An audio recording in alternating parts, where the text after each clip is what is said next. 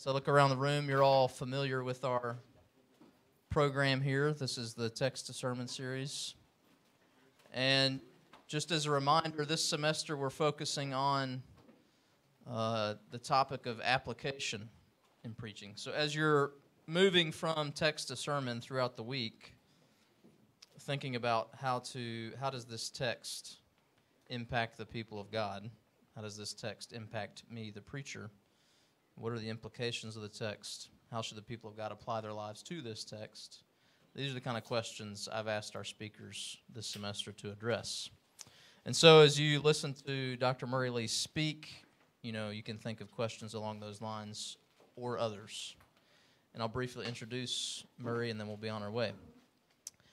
This is Dr. Murray Lee. He's the senior pastor at Cahaba Park Presbyterian Church, which is almost 10 years old. It is, in fact, 10 years old. It is 10 years old. September. Okay, 10 years old. Yeah. And doing a good work there in Cahaba Park. Several Beeson alumni or students who are either have come through or in the church. One in the room right now, Sean. So a good connection to Beeson. And we hire Beeson. That's right. So it's really good that you're here. That's right. This could be providential for you in a number of ways. If you want a job. That's right. So Murray, thanks for coming. Right. I'll pray for us. Thank God for this food reading, which, just as a reminder, you didn't pay for this. The Lilly Endowment paid for this, so we're thankful. That's right. Let me pray for us, and then Murray will get us started. Let's pray. Our Heavenly Father, we are thankful that you are a good and righteous and merciful and loving and just Father, and you have shown yourself this way in your Son, Jesus Christ, who loved us and gave up his life for us, for our salvation.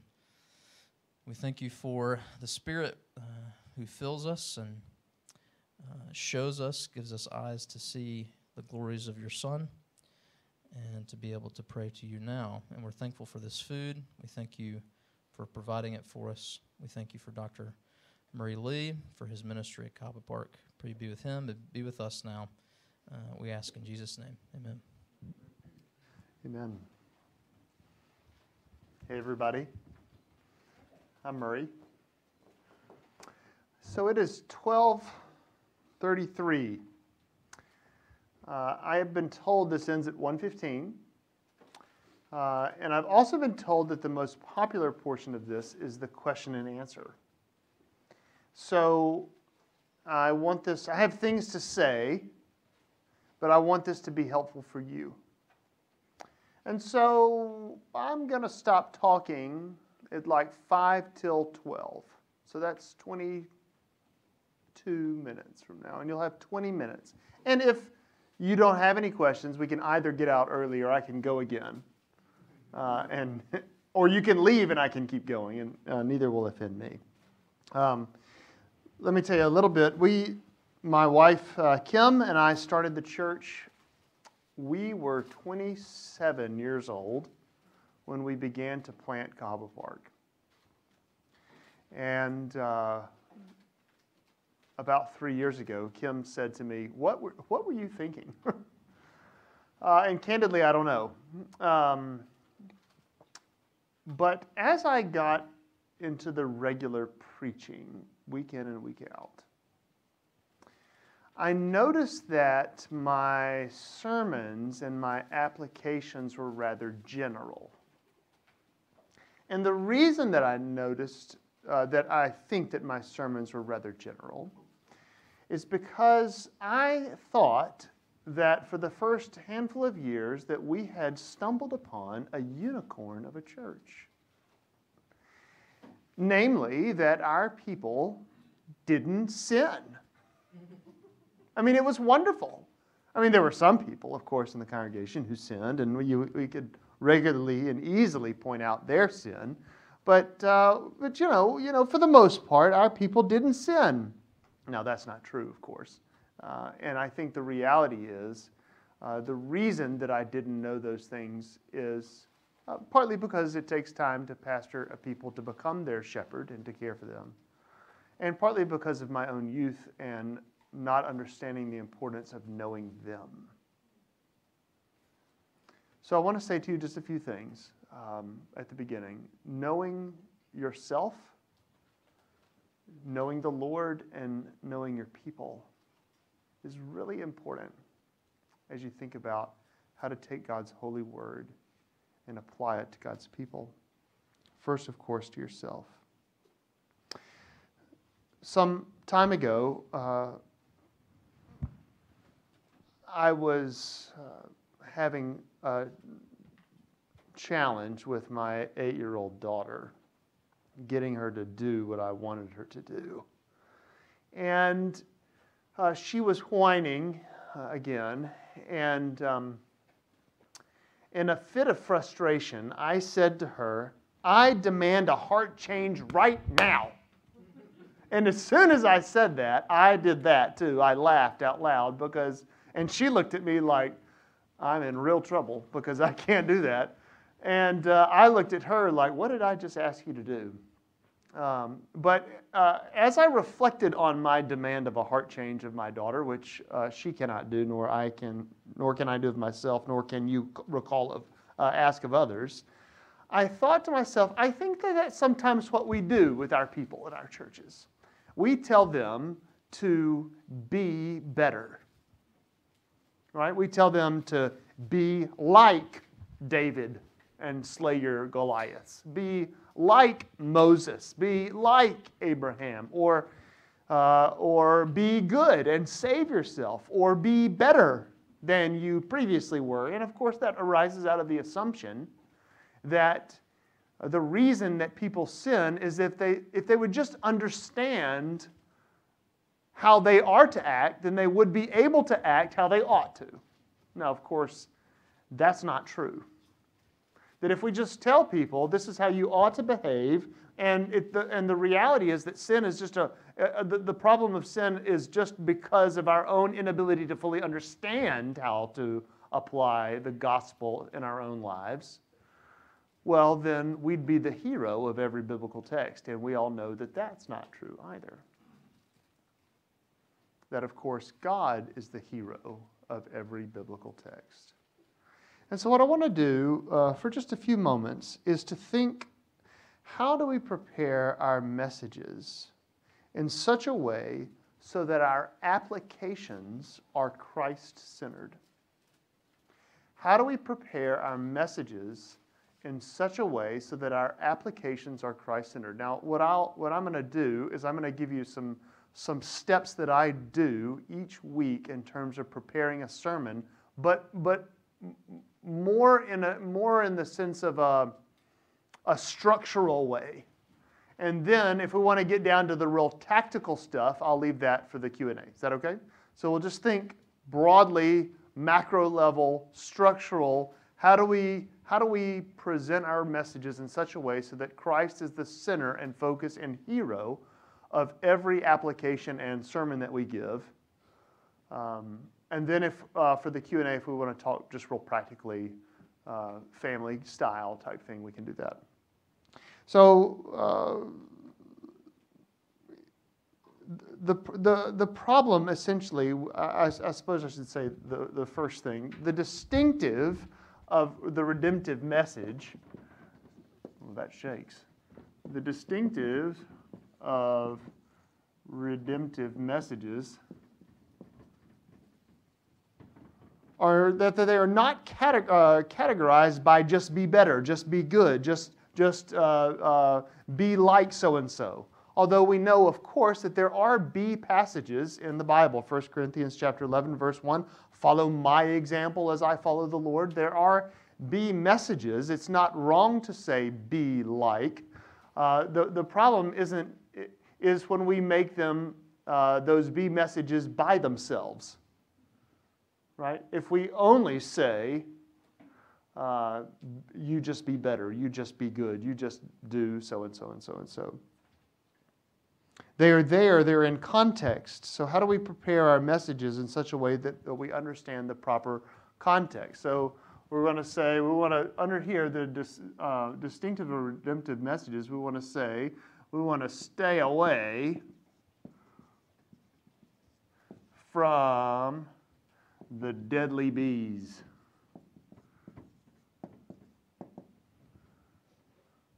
Now, I should say, as we get going, that a lot of this comes from my own training at Covenant Seminary and Dr. Brian Chappell, who was here a few weeks ago with some local pastors. So if you've heard some of his stuff, you'll hear echoes of this for sure. So just to give credit where credit is due, which is another very important thing to do when you're preaching, because that's called plagiarism. The second thing, if we're going to stay away from deadly bees, the second thing is, how do we then discover redemptive messages?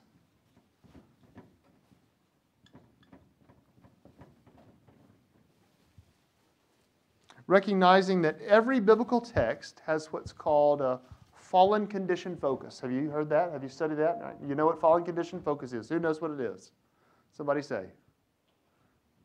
Let's have it. Focus of the text on the fallen condition. Yeah, exactly right. It's really just explaining what the words say, right? But how do we discover the fallen condition focus of the text, right? We ask a series of questions. The first question we ask is, what is the text about, right? And then we interrogate that answer. We say, okay, well then how do we know? In other words, prove it in the text that we know that this text is about. The second question we answer is, what real historical concerns did the text address? The third thing we ask is, what do we share in common with, or what's a mutual human condition that we share in common with those two or for whom the text was written that requires the grace of the passage? These are questions that I ask myself every week as I prepare every outline that I preach. What is the mutual human condition that we share with those two or for whom the text was written that requires the grace of the passage? And once we answer that question, we've got some sense of what the fallen condition the text is focusing on. And then we ask ourselves, okay, well, what's the place in the redemptive story of the text? Where does it fit? What was going on in the people of Israel when David came to the battlefield with the Philistines and Goliath is taunting them?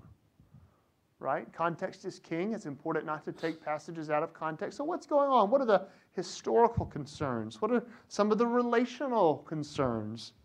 What are the attributes of Christ's person or work that are evident in the story? And what I mean by this is, how is Christ portrayed as a prophet, providing what we need to know, as a priest, providing what we cannot do, as a king, providing our rule and our defense, as a shepherd, nourishing and guiding, as a friend, loving unconditionally, and so on and so forth. Those are attributes of Christ's person. What about attributes of Christ's work? How does he provide food for the hungry, strength for the weak, hope for the desperate, rest for the weary, forgiveness for the sinner, discipline for the wayward? All these questions we're asking ourselves, interrogating of the text, because we want to make sure that our applications are Christ-centered. And then we say, if we have a very clear understanding of what aspect of the fallen condition addresses in that text, we ask ourselves, in light of that, what does God require of us in the story? What is true, and what we ought to do in light of that? And of course, we know that that imperative, that what to do, is based on the indicative of what is true, and it's not the other way around. More of that in a minute. As we think about how to motivate and enable obedience with the grace principles that we've served, we have to ask 4 questions of application. So we're going to say the 4 Q's of application. Can anybody guess what they are? Very, very basic questions. Yeah. What? Where? Why? And the ever important how. The what question is the instruction or belief specifics. The where is the situational specific. It's the taking of, let's say you're applying the way that God's mercy is described to us in Matthew chapter 11, where he says, "Come to me, all who are weary and heavy laden, and I'll provide rest." How do we apply this to the mother who is exhausted with her children, at the same time with the father who is struggling with making ends meet at work, at the same time with the pastor who's trying his dead level best to prove himself and his worth by how hard he works and earn his love for God that way? So what you do is you take you take situational specificity. That's a hard word to say, phrase to say. Situational specificity, and say, okay, for the seminary student or for the pastor who is struggling to understand how their own identity is wrapped up entirely, they think their own identity is wrapped up entirely in what they do and how they perform. But the Bible here in Matthew chapter 11 says that's not true, because your identity isn't found in what you do, but in who you are in Christ. And so when you think about preparing a sermon and you think that your worth is going to be on display for the people of God and they're going to judge you based on how well you do, you need to remember this text. Or when you're preparing a talk for seminary students over lunch. You take a specific situation and you apply it in a rounded sort of way, situational specificity, and then you unroll it. Well, it's not just for the seminary student and the pastor. It's also for the mother who struggles keeping it together with her children. It's also for the father who's struggling to make ends meet. It's also for the whatever, you know. So you tell people exactly the way it is that you want them to take the text and apply it in those specific situations. So the what is instructional belief. The where is the situational specificity. The why answers the question of motivation, and the how answers the question of enablement. So let's talk about those two things really quickly, because those two things are very important. Now I want you to notice how hard I work to get the outline to rhyme. Not rhyme. What's the word where you use all? Yeah, thank you. It's alliterated, right? The delight of redemption, and I'll be candid, it's really a stretch to use the word delight, but it's just because I wanted to alliterate it, and I want you to think that's impressive. The delight, what's the grace? That's really the word I wanted to use. What's the grace of redemptive messages? It's what I just mentioned a minute ago, that the imperative rests on the indicative, and it's never, ever, ever, ever the other way around. Think about the Ten Commandments. How does it begin? Do you remember in Exodus chapter 20? What does the Lord say? What's he say? Say it, you got to say it loudly, because.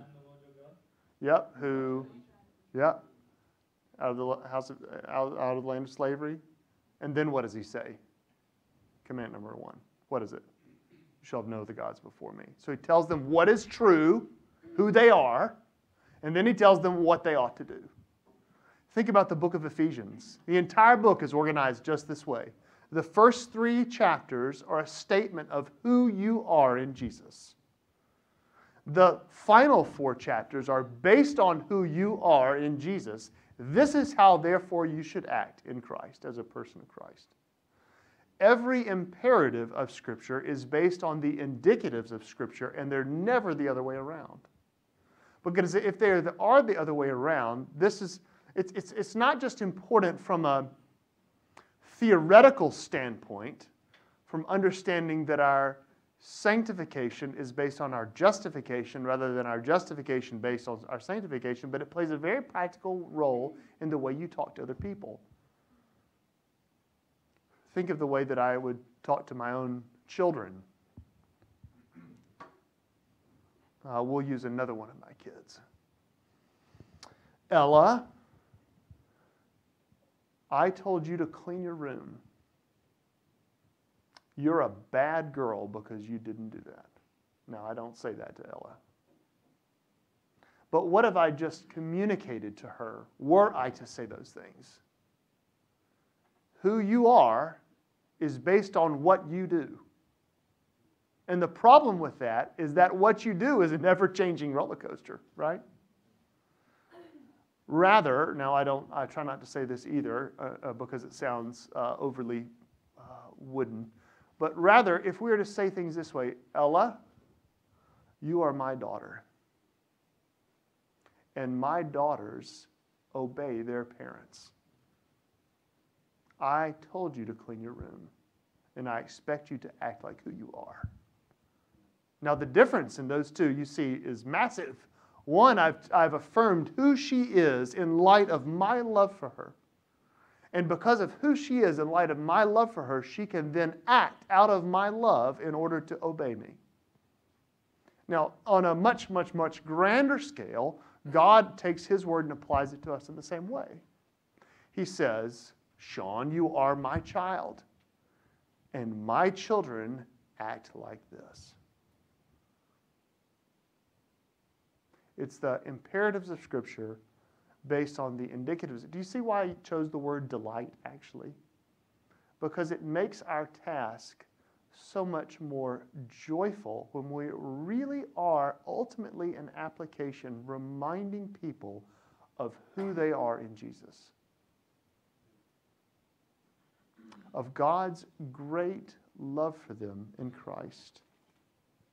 And that power of Christ's love, that why motivation, is the how, the enablement, that the love of Christ is both the why and the how. Consider these passages. Write them down if you'd like. John 14:15. If you love me, you will obey what I command.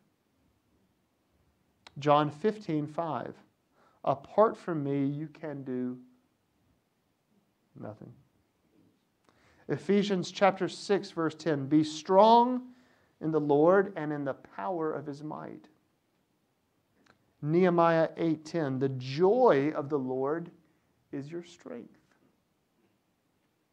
Think about the way that the love of Christ is portrayed both as the motivation and enablement for all we're called to do. So when we're applying God's word in a Christ-centered, redemptive way, your job is to tell people of God's great love for them so that their heart will be so filled with the love of God that there will be no room for the love of the world.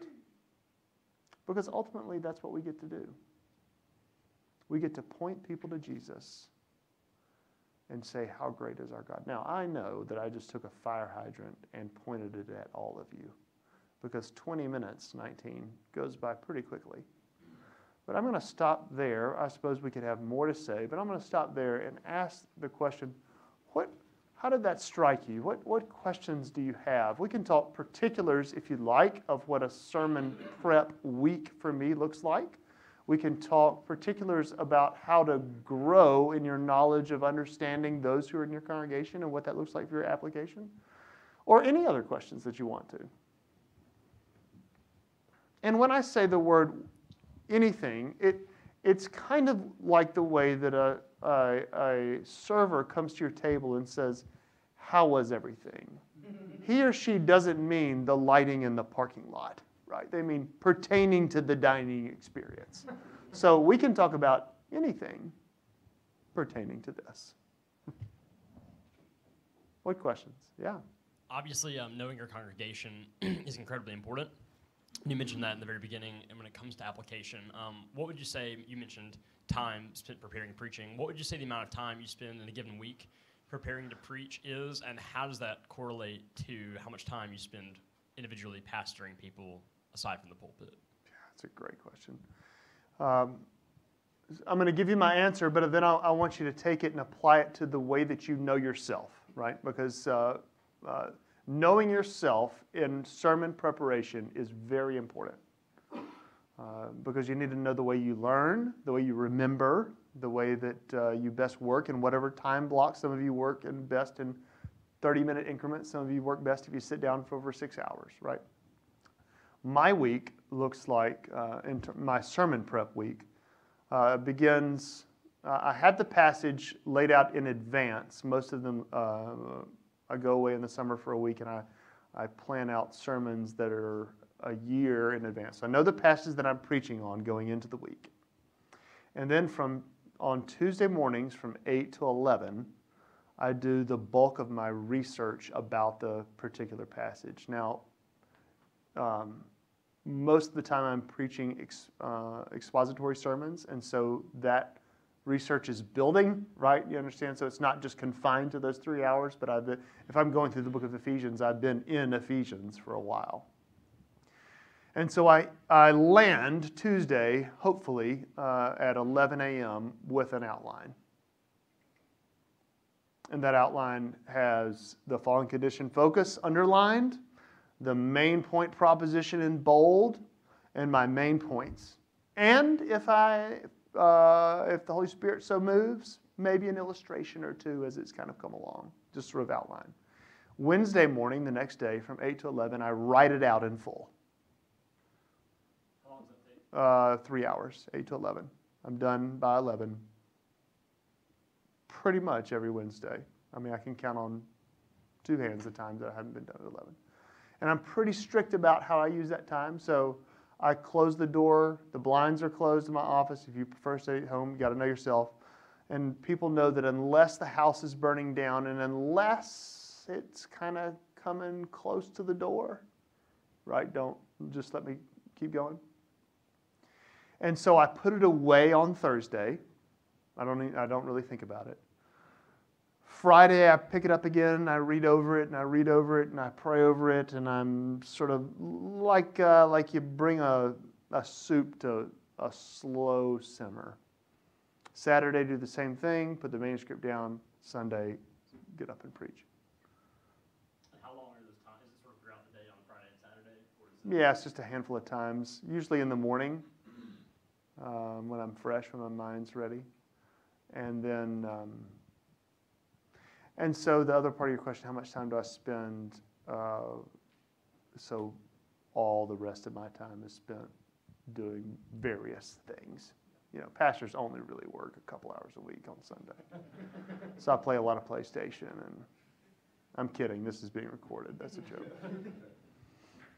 Yeah. Thank you for what you said. It's very clear and stimulating for me. But I was just thinking about how the grace of the redemptive message works a bit more. It felt like from the example that you gave that the application was for me to go back and do something and, be understanding who I am more, and, there's still a kind of bent towards doing. Do you think you could explore kind of the grace of that application? And The grace of the application, or the way that it works out practically in terms of breakdown within the sermon? However you choose to answer that. It's up to you. Well, I'll start, and then I'll look over at you, and you nod if this is right, and you say no if I'm not on right. So where's my thing? Here it is. Application is the main thing to be done in preaching, right? This thing doesn't go together. It's the main thing to be done in preaching, but it doesn't mean that we exclude it to the other things, right? So, and I think you all know this, right? So each point ought to have, in theory, explanation, illustration, and application, right? And you could even divide them a third, and a third. Or you can do illustration, that's 2 L's, illustration, explanation, application, or illustration, application, so this would be the inductive model of preaching. This would be the deductive model of preaching. This begins with the propositional truth, then states, plates, and proves it, illustrates it, and applies it. This begins with an idea, that's illustrated. It's either then explained or applied, and then it's stated, placed, proved, and it ends with a statement of truth or proposition. You're bringing people to, and so what you're doing in a grace-based message is just you're showing how all of Scripture, if Luke 24 is true, and it is, where Jesus is on the road to Emmaus and he is revealing how all of Scripture is about him, right? Then all of the Bible, if all the Bible is about Jesus, then we've got to discover in every text how that is. Is it either preparing for the work of Christ? Is it descriptive of the work of Christ? Is it predictive of the work of Christ? Or is it resulting from the work of Christ?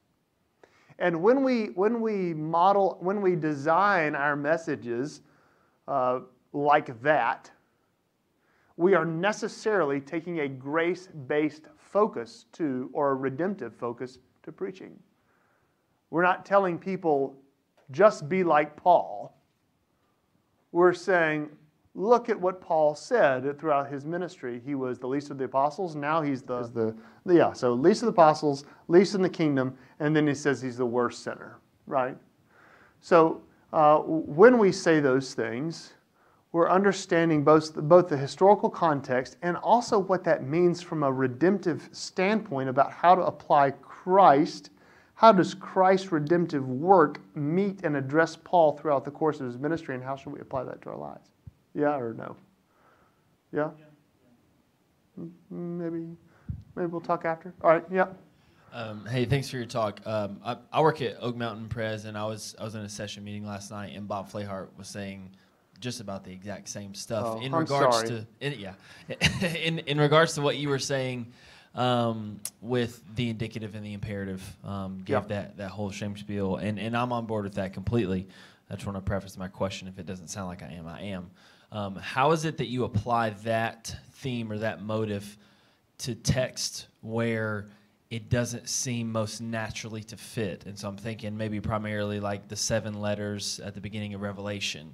If you don't do this, I will come and, remove your lampstand. I will, there are, if this action doesn't take place, there will be very negative consequences, which may or may not have soteriological effects. So how do you think in preaching that we apply that very true motif of indicative is more important than the imperative, or indicative comes before, in texts that might seem what it is that you do will indicate. Are unclear. Sure. Yeah.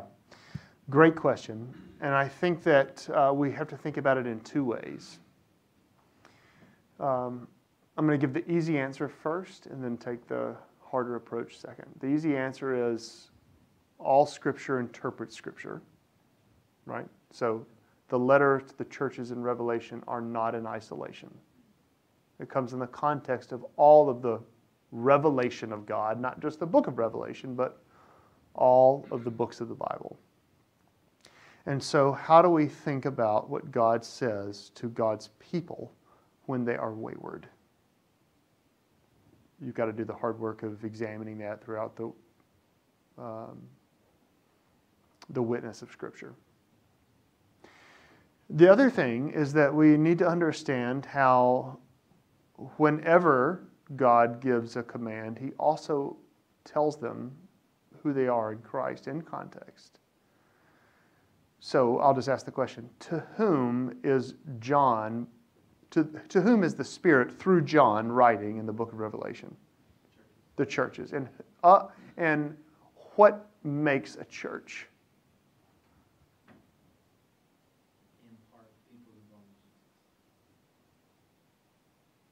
And so in light of the fact that they belong to Jesus, how ought they behave? Don't let that get lost on you, because it's easy. Don't let it get lost on the fact that John, in that sense, is writing to churches in whom the Spirit is at work. Yeah, great question. What other questions? 5 more minutes. Yeah. I've sat under some very similar to what you're describing, similar methodology. And certain ones that I've sat under, not all, but certain ones, after sitting in them for an extended period of time, several years, the preaching became, it seemed like to me at least, very predictable. And it seemed like there was kind of this form that every text was fit into in terms of sort of like this law, gospel, indicative, imperative, you know. Yeah, it just became very predictable. And you kind of, I already knew where they were going when they were halfway through their sermon, and it became harder to engage sometimes with their preaching. And not that they were saying anything wrong, but like I said, just because of the predictable nature of it, yeah, and maybe that says more about me than the preacher. But as just a question, how do you avoid not just kind of giving sort of the same general application with different words every week? If that makes sense. It does. I used to wonder and worry that what I said was just going to be the same thing repeated over and over again. And then I heard a pastor tell me in his 80s, you better be afraid if you don't. Our message ought to be the same every week because the message of God's Word is the same. Now, I understand what you're also saying. How do we continue to grow? Maybe you're not asking this, and maybe I'll just rephrase your question. How do we continue to grow and develop as communicators of God's Word and not just rely on our same tricks? Well, your students, the learning doesn't stop, you know. There are all kinds of resources out there. Avail yourself of them. Listen to other preachers. Talk with other people. Ask them how they're applying text. Have 2 or 3 mentors that you can rely on. Those things are very important. But message needs to be the same because God's Word is the same.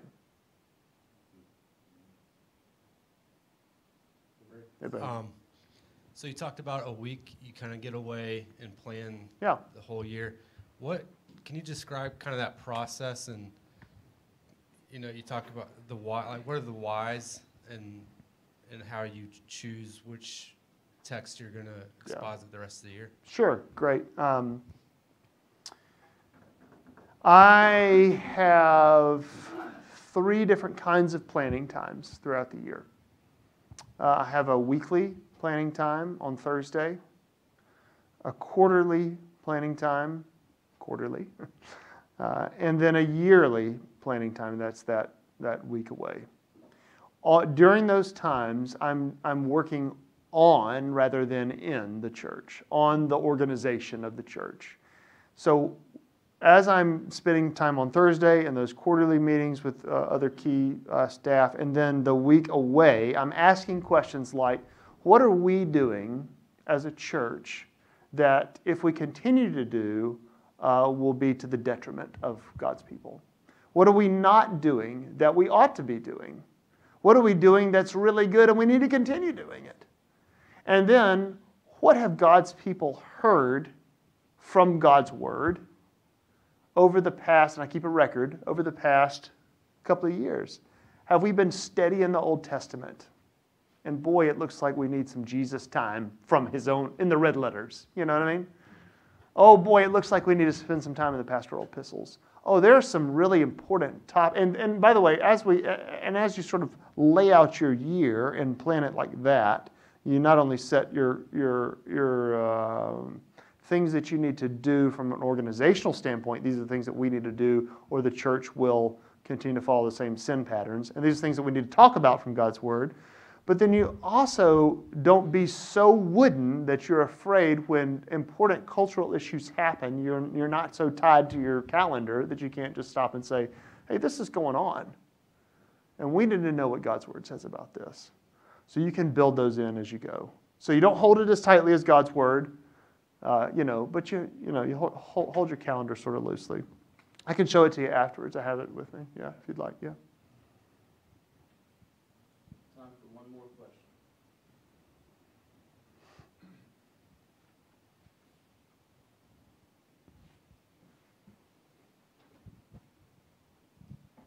recorded, so I have to take this. Okay.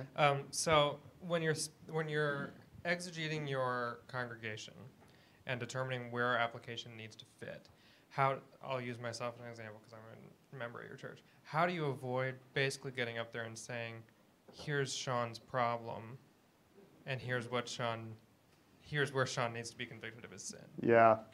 So Sean's not the only person with that problem. Chances, I find that God deals with me. If I'm really paying attention, and there are weeks that I'm not, plenty of weeks that I'm not. But if I'm paying attention to what the Spirit is doing in my life, I find that God works on my heart with the text before I even start thinking about all those people that I love in our congregation. Now, I also know that there are broadly folks that are really having a hard time with this, and folks that are rejoicing over this, and folks that are wondering about this. And so it just it takes time. It kind of goes back to what I said at the beginning. It takes time just really kind of knowing yourself and allowing the Spirit to work in your heart, and also to know your people. And I should say, finally, never ever make an example out of somebody from the pulpit. And we say, yeah, of course, right? We should never do that. But don't ever do that. Guilt works once, and that's the only time it works.